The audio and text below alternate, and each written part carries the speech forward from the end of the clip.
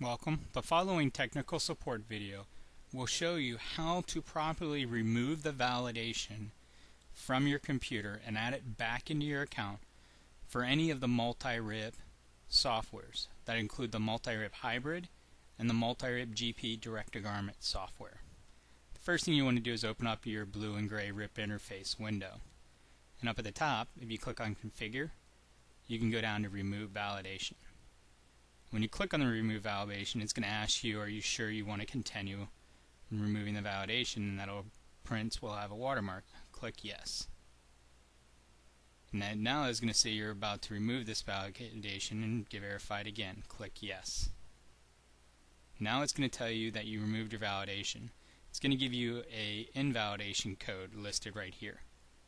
We're going to want you to go ahead and write that code down itself and keep it. Once you have that code written down, go ahead and hit OK. Now if you go back up to the top, you click on Configure, you'll notice that it still says Remove Validation. What you're going to have to do is close out of the RIP interface. Once you close out of the RIP interface, if you go back down and open up the RIP interface again, when it opens up, we're going to click on the Configure menu, and you'll notice that we'll have Validate Software is available now. So now all of your prints are going to come out with a watermark on it. That means that you've successfully unvalidated the software. Now what we need to do is go and put that code back into your account.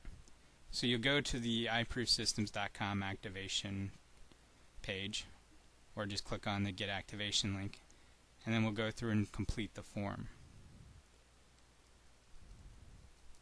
Make sure that you complete all the necessary fields on the form,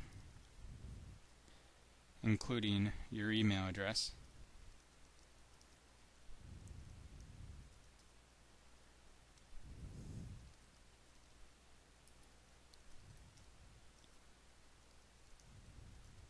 and you are also going to need to have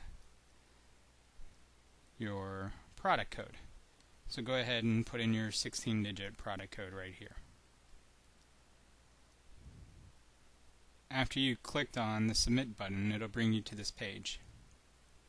And you'll want to scroll down till you find the MultiRIP or the MultiRIP GP validation, whatever one you're going. This time, instead of validating the software, we're going to click on Remove Validation. It's going to bring you to a page very similar on how to remove the validation. And what you'll need to do is you'll need to go in and put your product code into it, and then you're going to want to put in that removal code. Once you've gone and done that and you hit the Submit button, it'll come back in and it'll bring you in and give you what your product code is, what the removal code is. It'll have your number of validations that are maximum allowed and the number that's left.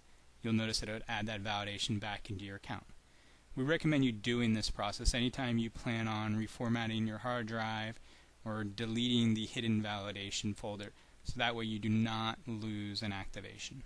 If you have additional questions, please visit MultiRIP's website at www.multirip.com and click on the FAQs page up at the top, or call your distributor.